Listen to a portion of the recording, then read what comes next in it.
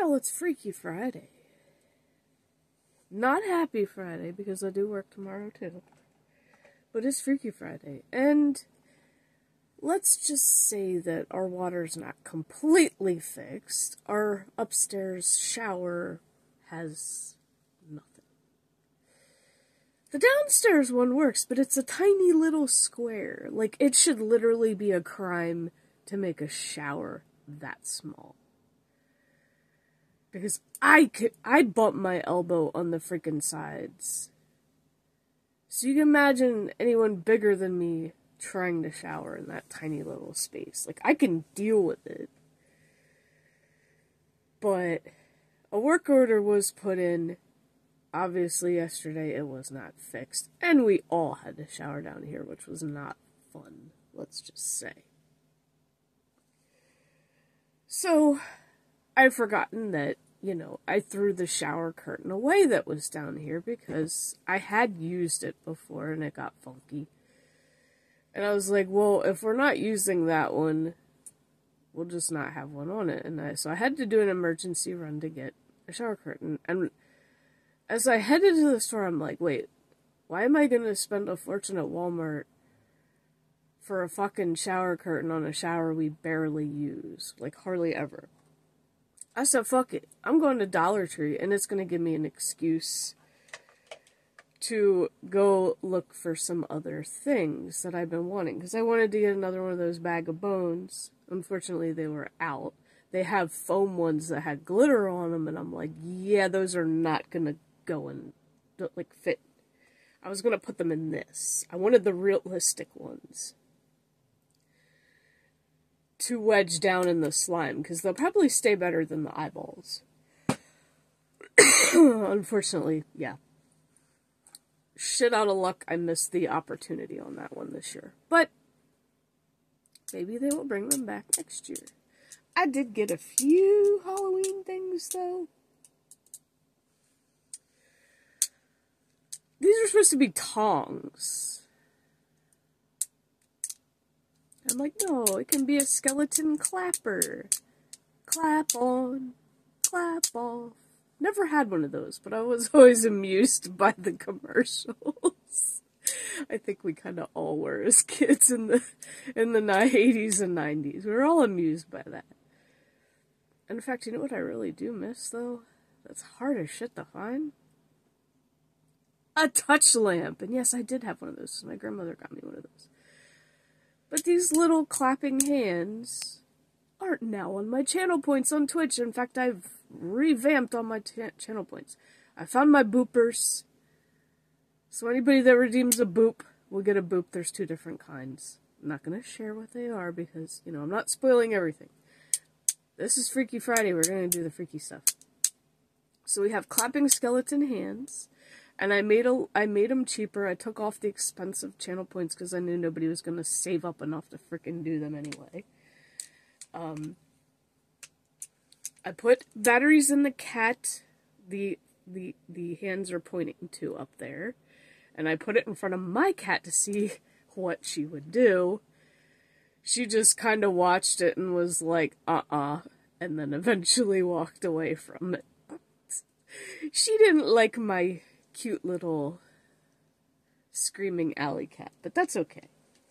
He's one of my favorite Halloween decorations that I've had for a very long time that came from Walmart years ago, as Stu the Skeleton. He is also on the channel points, so, meaning I'll have to pick him up off the TV and give y'all a joke out of him for channel points. Now, I did not put the handcuffs, but they did have these too, and I'm like, can I play games doing this? Oh gosh. Dude, yeah, no, like, it literally stretches the length from the mouse to the WASD keys. Like, it's very uncomfortable. So I probably could add them, but I don't know, we might find something else to do with those. I didn't, shit. Oh, I did bring the other thing downstairs. I'm like, did I even bring all of it down?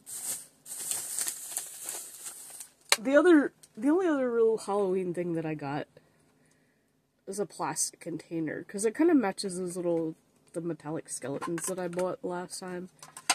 I don't know what I'm gonna do with it yet, but hey, even if I don't have an idea now, wait. This can be for my candy thing that I'm starting next year. So this will be the Halloween candies rankings. We'll use this container. So, yeah.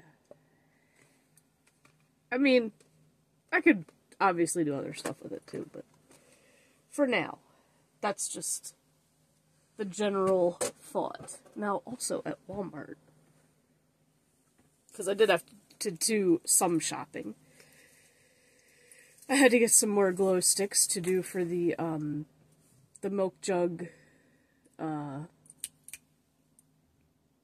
what's it called? The milk jug jack-o'-lanterns to put outside, which obviously they're not going to all be jugs. They're going to be the cat litter containers, the soda bottles, whatever I decide to decorate. I'm, like, obviously not doing everything that I get, but, and I need to finish those because I'm really not sure how many of them I'm going to put out, but I do need to finish decorating those. Another project that I've not continued since I started it, because I'm well known for not continuing projects. In the Halloween section, 5 books. It is a fiber optic whip. I did put this on channel points. But I'm like, we probably can't put the word whip because that just sounds violent. But it is very pretty. So if I do this, if anybody redeems this, maybe we'll do some out in the dark playing around with this. Because this would make a cool video if I did it outside where it's completely dark. And, just to test out the beauty, the full beauty of it. I'll try to turn off all the lights if anybody redeems it. So it'll be just a pause in the stream and we'll have that. I don't know why it was specifically with Halloween stuff, because it's like, I love fiber optic stuff. In fact, my grandmother had a fiber optic lamp when she used to live in Feasterville, PA. So whenever we'd go there and stay the weekend, she would set up that fiber optic lamp, and it was actually plug-in, not battery. Which is, like, impossible to find a decent plug-in fiber optic lamp, because I've looked on Amazon. I can't find any good ones. They're all shit. I mean, nothing's made as good as it used to be. But it was a plug-in, and it turned. It was good. It was my nightlight whenever we'd stay. And I freaking miss that lamp to death.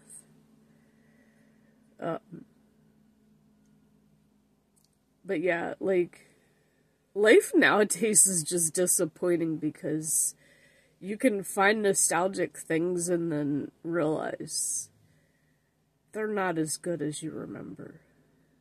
They're made so cheap and so crap and so just worthless anymore.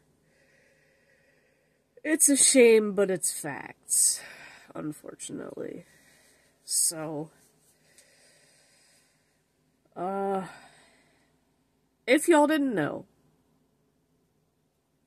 Walmart started, I guess you could say, Black Friday stuff early.